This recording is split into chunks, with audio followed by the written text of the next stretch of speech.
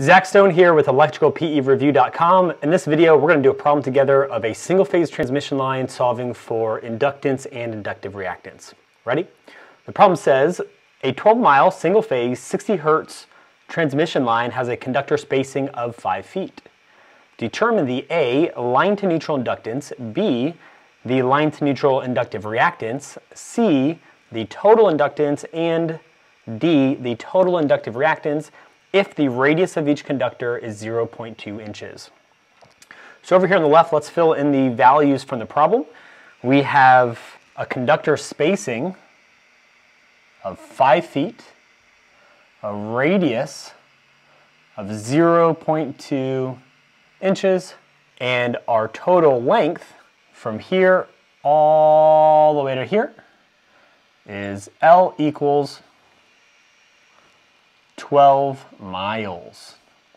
All right, so if we're going to want to solve for the inductance, we're going to need to know the DEQ and the GMR of this transmission line. The DEQ is easy. For a single-phase transmission line, that's just the difference between the hot and neutral conductor.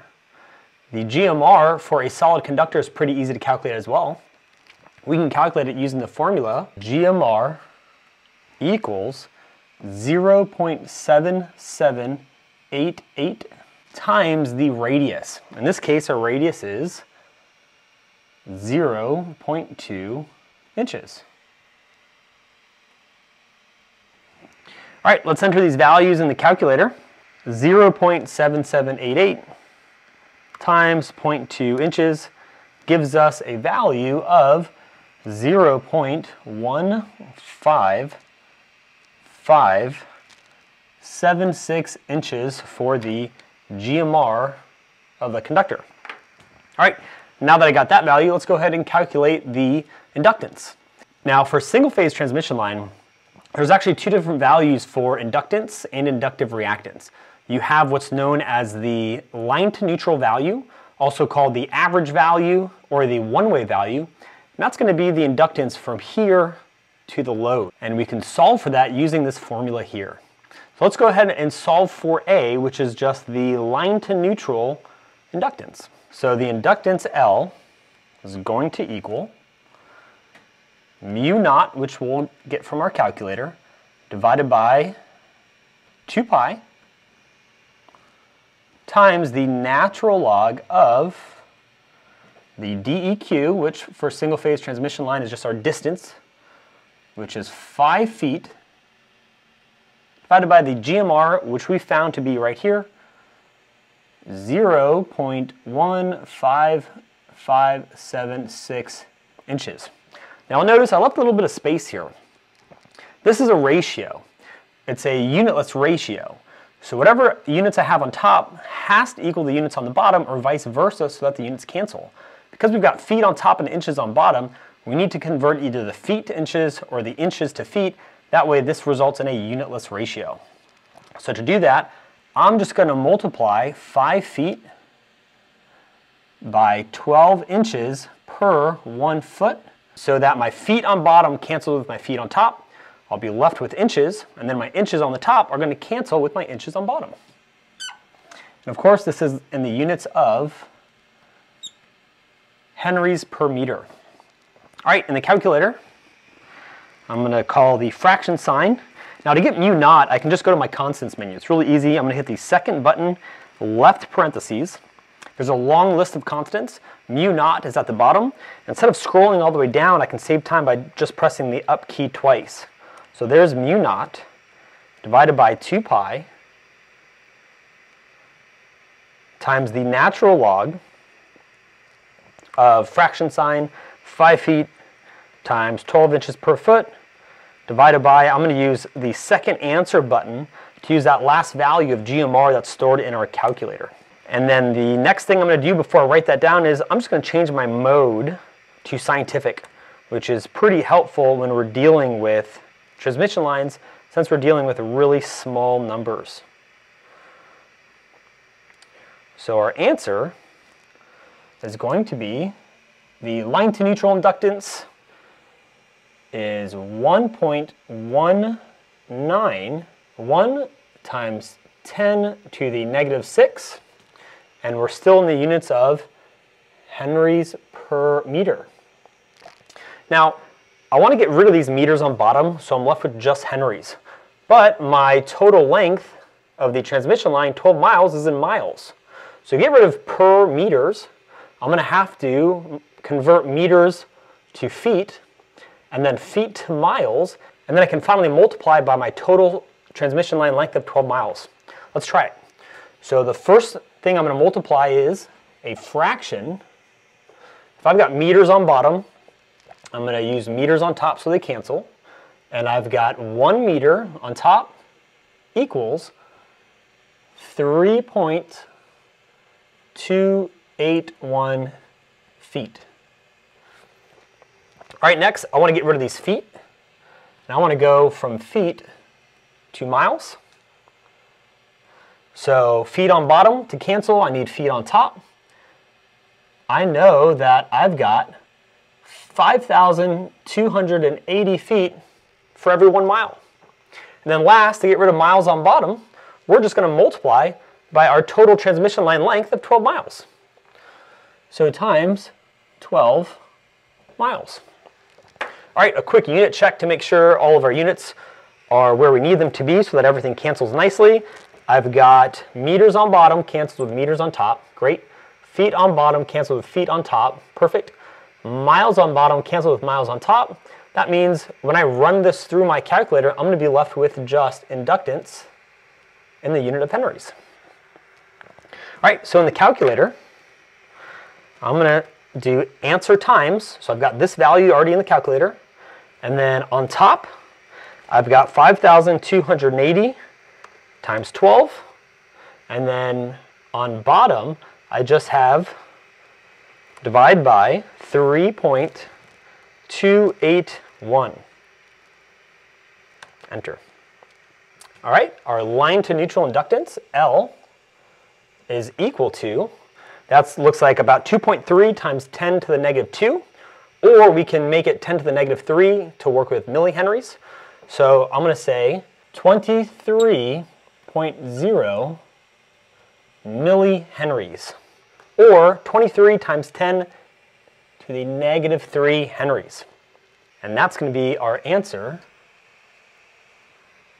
for part A. All right, next, for part B, if I want to go from 23 millihenries to reactance in ohms, specifically inductive reactance, all I have to multiply my inductance by is 2 pi times the frequency. So let's try that. Inductive reactance, X of L, equals 2 pi times our frequency of 60 hertz times our line to neutral inductance of 23.0 millihenries. All right, back to the calculator. I'm going to use the multiply button, so I've got answer times. The last answer is my 23 millihenries, right? Or 2.3 times 10 to the negative 2 henries. So times 2 pi times 60 hertz. And that's going to give us 8.67 ohms times 10 to the 0. Anything to the 0 power is 1. So our inductive reactance is 8.67 ohms. And that is our answer for part B. All right, remember at the start of this video I said that there's actually 2 different values for inductance and inductive reactance when we're dealing with a single phase transmission line. We've got the line to neutral value, which is just the value of one conductor up to the load, also known as the average, also known as the one-way value. But we can also calculate the total inductive reactance or the total inductance. And all that is the total inductance from the hot to the load and through the neutral back to the power source. So if we want to calculate that, we've got to figure out, how do I add up these 2 inductors in series? Well, it's pretty simple. For a series inductor circuit, or for 2 inductors in series, I can say the equivalent inductance, LEQ, is going to be L plus L.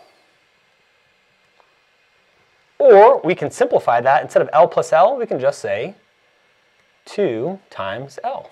So for C, if I want to calculate the total inductance, all I need to do is multiply the line to neutral value by 2 to get this total amount in our single phase circuit. So our line to neutral amount right here was 23.0 millihenries. I'm just going to multiply this by 2. So the L equivalent, or the total equivalent inductance in our circuit, I'm going to go back to my calculator. I'm going to scroll up until I find my inductance. Right there. I'm going to bring it back down, and I'm just going to multiply by 2. So that looks like we'll say 4.6 times 10 to the negative 2, or if we want to stay in the units of millihenries for consistency, we can just call that 46 millihenries. All I've done is just multiply this value by 2. So this is our answer for C. If you had to do this from the very beginning, if the problem didn't ask for the line to neutral value first, to calculate the total round trip inductance, again, all we're doing is adding these two inductors in series. All we would have to do is just multiply this entire formula by 2 in order to get our total amount. All right, D. I know my total round trip inductance for this single phase transmission line. Let's calculate the total inductive reactance. So I can do it two separate ways. I can use the same formula we used before, 2 pi F times L gives us X of L, right? 2 pi F times our inductance in henries gives us inductive reactance in ohms. Or since I already have my inductive reactance line to neutral, I can also multiply that by 2 to get the total amount. It's the same thing again as adding my X of L with X of L. All right, let's try it both ways to compare. So the first way is I'm just going to multiply this value by 2. So 8.67 ohms times 2. I'm going to call this the total equivalent inductive reactance. Again, back in my calculator, I'm just looking for this value right here, 8.67. It's right here. I highlight it, I press enter to bring it back down, multiply that number by 2. This time I have times 10 to the 1. That's the same thing as times 10, right? So that's about 17.3 ohms,